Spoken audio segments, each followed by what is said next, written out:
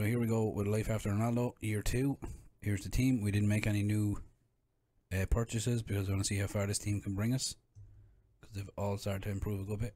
Here's the first half of the season. We're in September. We're into October, November, into December, and here's how we're looking now. We're top of the table on 47 points, 5 points clear.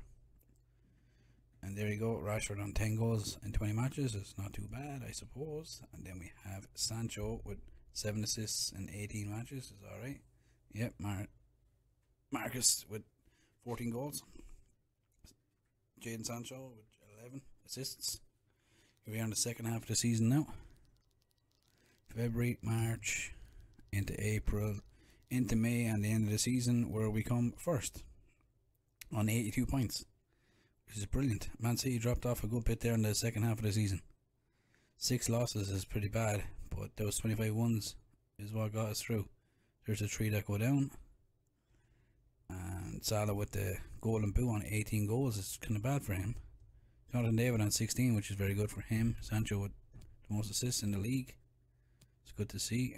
There's Ronaldo at Sporting on 6 goals in the Champions League. Good for him. And here's the team at the end of the year, looking very, very strong. Sancho up to a 92. Rashford 89 rated. And here we go, Champions League final. Who wins? Who wins? Who wins? It's United.